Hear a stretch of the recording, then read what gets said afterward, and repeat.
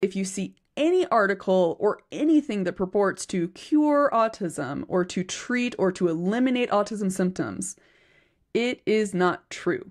That is not where we're at with autism research, with the neuroscience, with the physiology. We are nowhere near understanding it to the level that we would need to be able to actually do that in humans. If you're seeing anything that looks fancy neuroscience-y, like fancy neurology stuff, and we have a cure, it's like, probably not.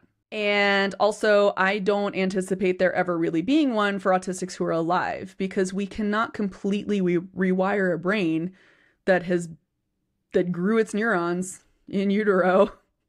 When you come out, some of those neurons are just how it is, okay? Neuroplasticity can make subtle little local changes in a brain, but it can't just change the entire brain, okay?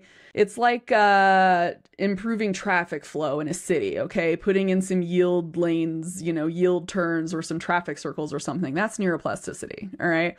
It's not leveling the entire city and redesigning the whole thing from the ground up. That is not neuroplasticity.